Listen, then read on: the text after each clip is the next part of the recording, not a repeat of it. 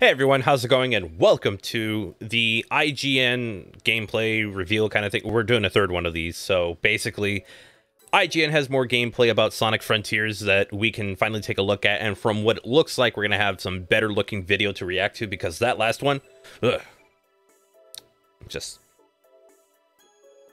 no on all fronts for that one because that was just not happening. That looked terrible. Anyways, we're going to be taking a look at that, and I'll give you my thoughts on it when it's over. So, let's begin. Sonic's done a lot in 30 years.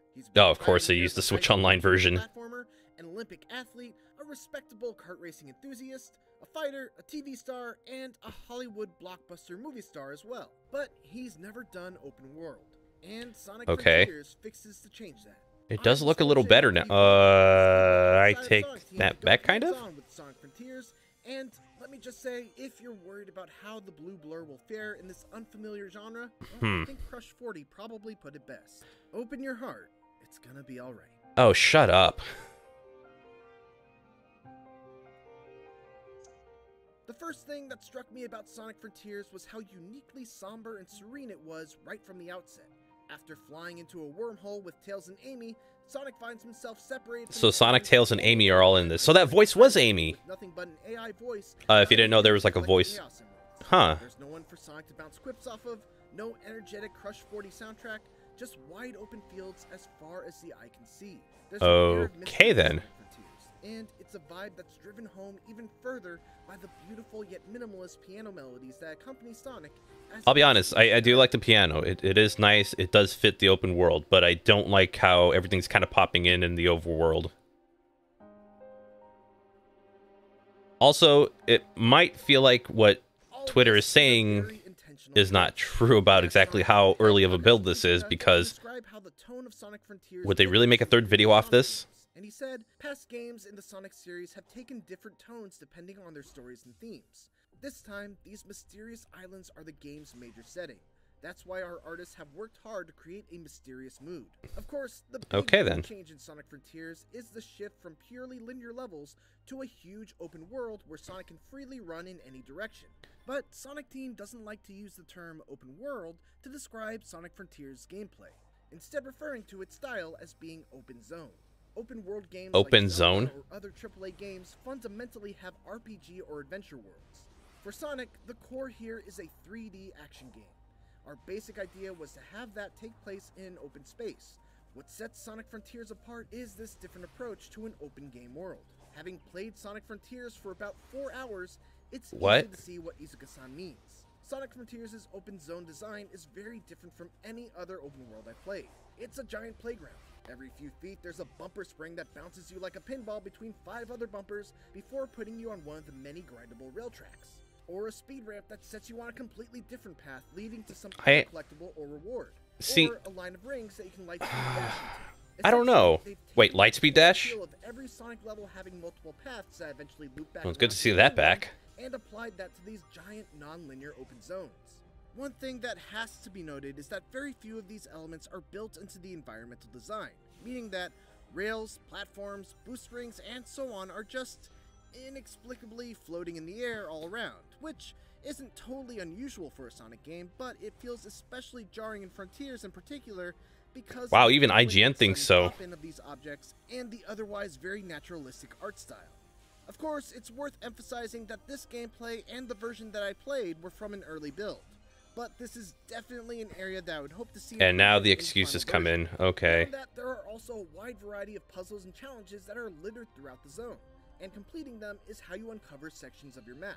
Most of these are very simple, requiring you to orient a statue the correct way, quickly hop back and forth between colored tiles, sidestep, or use Sonic's new side loop ability to draw circles around certain objects. Side loop. Okay, now I know it's got a name. The best ones, though, are the races against the clock, where you have to get from point A to point B in a limited amount of time. The openness of Frontiers level design makes straightforward races like I don't know about this one. Because you have to try and improvise a path to the end that might not be immediately obvious. Is that what the seagull is for? Probably not. There are some exceptions, but combat in traditional Sonic games generally isn't a thing that goes much deeper than jumping, rolling, or using a homing attack into enemies at the right time. That changes in Sonic Frontiers, which now has you fighting all sorts of wandering enemies and mini-bosses using an all-new array of... Okay, I want to hear more about this. It's not all style and no substance, though. Sonic is able to quickly dodge using the bumper buttons on the gamepad, and by pressing them together, he can even parry attacks with the right timing. Oh! Okay, cool. So it's not just a dodge. That's good to hear. Sonic stuck to his enemy, allowing for a flurry of follow-up strikes. One of the things I really appreciate about the combat from what I played is that there are usually multiple ways to deal with specific enemies. Like, take for example... That looked pretty easy to take care of. Oh, this one, I hated seeing this fight. One way to deal with him is just to carefully time your homing attacks so you don't get hit by the blades. Okay. If you do that, the window to damage him is small. To increase that window, you can either parry the blades and knock them away right before they hit you, or you can even use Sonic's side loop ability to... Oh! Causes the shell to go flying. See, now this is what I wanted to see more of. It's like, how do you handle enemies that are weaker? Enemies will reward you with EXP that you can use to purchase new skills from a skill tree, which gives Sonic Frontiers... Okay, so there is a skill tree. Alright, good to know. Even in just the relatively short amount of time that I played. Some of the later skills that you can get are just unbelievably cool. And it's super satisfying. That did not look very effective. With different ways that Sonic can attack enemies. Yeah, I forgot to mention that. That entire thing did not look very effective, except for that last move. There are also a handful of enormous world bosses that I had to contend with. These are near Shadow of the Colossus-esque in their scale, with one in particular against a beast named Asura, requiring Sonic to bait the Titan to slam the ground, and then boost up its arm in order to reach the weak spots on its head. It's an ambitious boss battle, far beyond anything I've seen in the Sonic series to date, but it's also the part of the game that needs the most work. Far too often, I'd fly off the boss's arm without knowing why, or I'd get to the top and for some reason lack the momentum needed to actually reach the head. Sonic must hunt down and... I like that I'm hearing criticism about this. Gears, which open up portals that lead to and you can still climb up the boss. Okay. So it's not just if you fly off, you're done, but there's also like... It clearly has like its flaws shown out right away. But it does give you an opportunity to climb yourself back up. Okay, so I do appreciate that.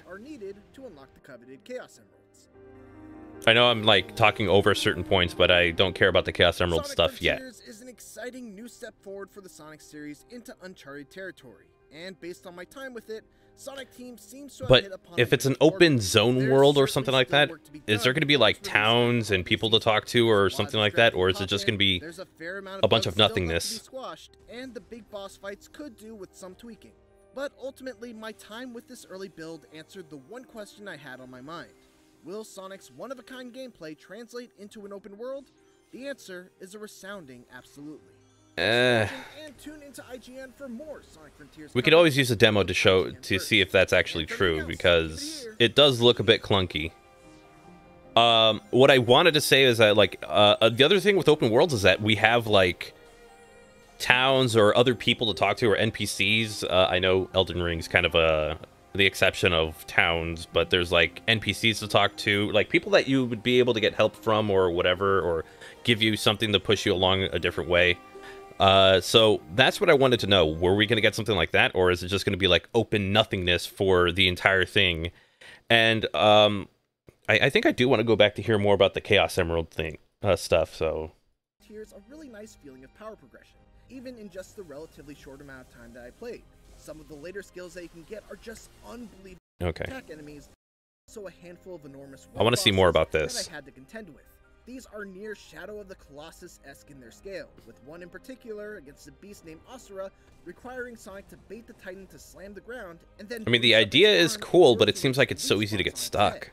It's an ambitious boss battle, far beyond anything I've seen in the Sonic series to date, but it's also the part of the game that needs the most work. Far too often, I'd fly off the boss's arm without knowing why, or I'd get to the top and for some reason lack the momentum needed to actually reach the head.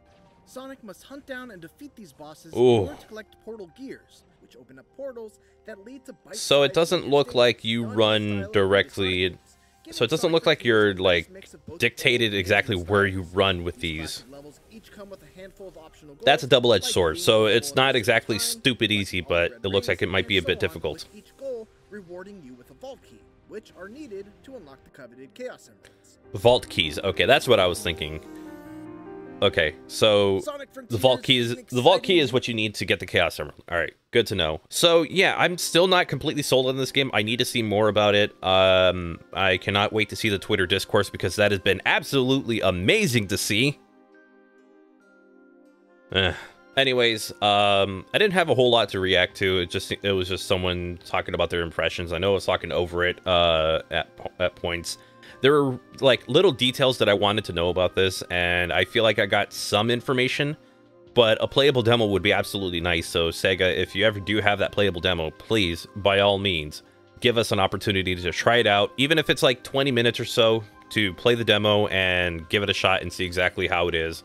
It would be really nice. I don't have a whole lot else to say on this except for I'm still cautious about this game, but I don't think it's going to be the worst thing to play. But I'm also probably gonna make this is probably gonna be a game that's like kind of a one and done. You know, I play it once and that's it. So yeah. Anyways, so that's gonna do it for Sonic Frontiers' first hands-on impressions reaction. If you want to see the whole thing, again, there's a link in the description to IGN's video on it. You can hear more about what they thought about the movement and all that stuff. I still feel like this is incredibly out of place for Sonic because somebody actually said it best when on my main channel is that Sonic works really well with like point A to B destinations, like with his level design. He works really well with that. I don't know exactly how he translates to the open world, and depending on how Sonic feels to move, because from one person could feel one way, but another person could feel another way, and to me it looks a little clunky still, so I would love to see that demo. But aside from that, I think combat's going to be a thing. It's not going to be the most amazing thing in the world, but it's not going to be the worst thing in the world, so we'll have to see more. Yeah, that's pretty much all I have to say about it. If you're new to the channel and you like the video, subscribe. There's going to be more content coming here for sure. And for other content that you want to see that's related to the VTuber stuff, as you can see, you can join my, you can go to my Twitch channel, twitch.tv/GottaBeFrank. I stream 2 to 3 times a week, so we're in the middle of some Kingdom Hearts stuff. I'm playing that for the very first time, and with that said, I hope you all have a wonderful and safe day, and I will catch you for the next video. I feel we're gonna get one more Sonic Frontiers thing, aren't we? Because I'm gonna be honest, I'm a little done trying to wanting to react to this thing, but I know we're gonna see more. So if it ever comes by, we'll probably be able to talk about it on a Saturday stream or something. Who knows? Anyways, take care.